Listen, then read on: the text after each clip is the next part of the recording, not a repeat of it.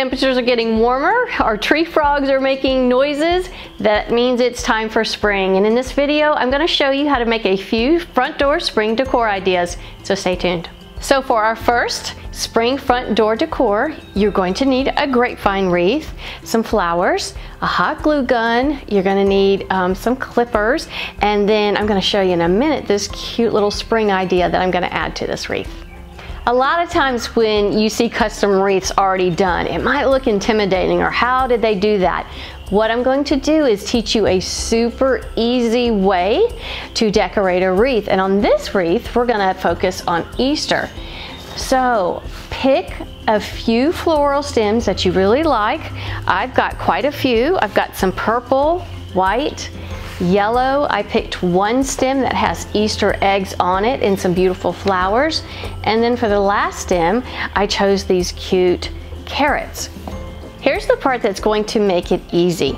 We're going to take the stems and we're going to stack them on top of each other. And I'm going to start with the longest stem, which is this purple. And I have two, so I'm going to take those. Then I'm going to add the white. And I have two of those right next to each other. And then I only chose one yellow. That's going to go right on top. And then the adorable Easter eggs on top. And then the last thing, the carrots. So I took a zip tie and tied all the stems together.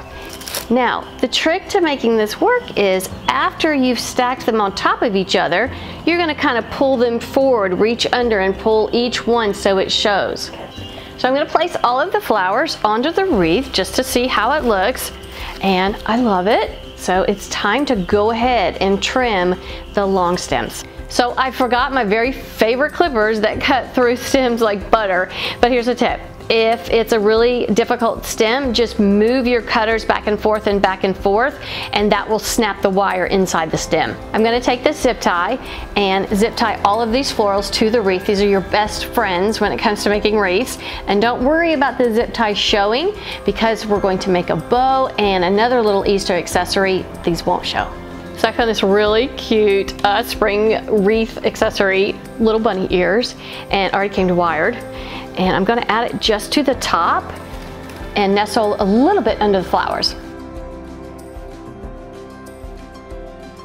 Now I'm going to make a bow for the wreath. Now if you don't know how to make a bow, just click right up here. I've got a video to show you exactly how to make a bow.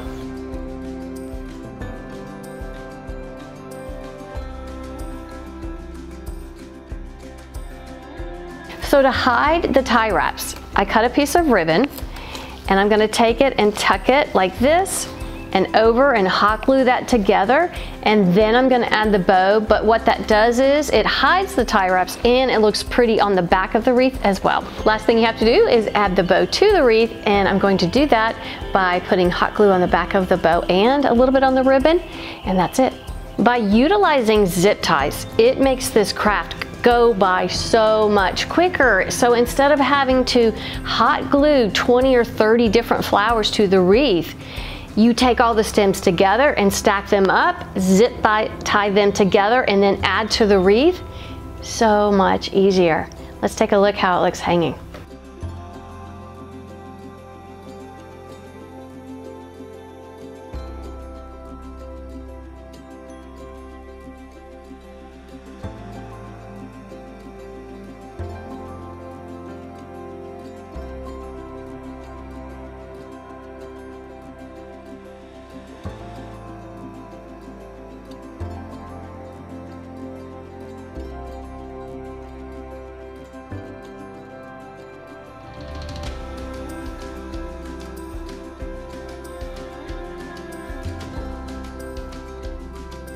So for the second spring front door decor, instead of a wreath, I wanted to use a basket. I think that makes such a really neat look.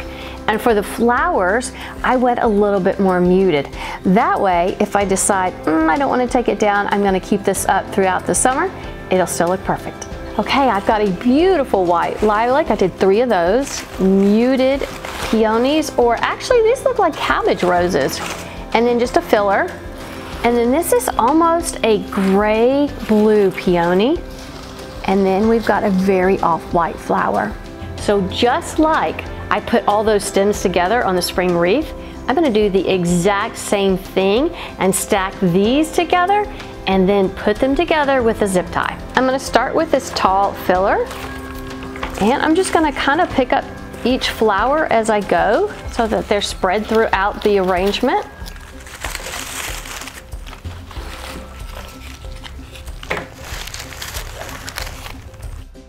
These are going to be our longer ones that kind of go out from the arrangement, and I've got 3, so I'm going to put one here, one on this side, and one in the back.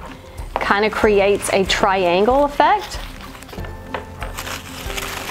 And it will balance the arrangement. And it's going to balance this arrangement. So just like I did with the stems on the wreath, I've got these all together. I'm going to zip tie them together, and then I'm going to trim the stems.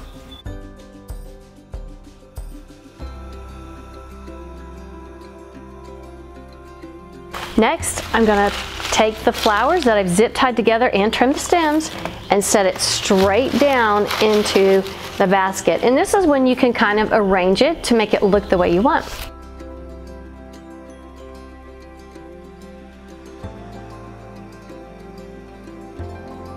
Okay, let's see how this looks on the door.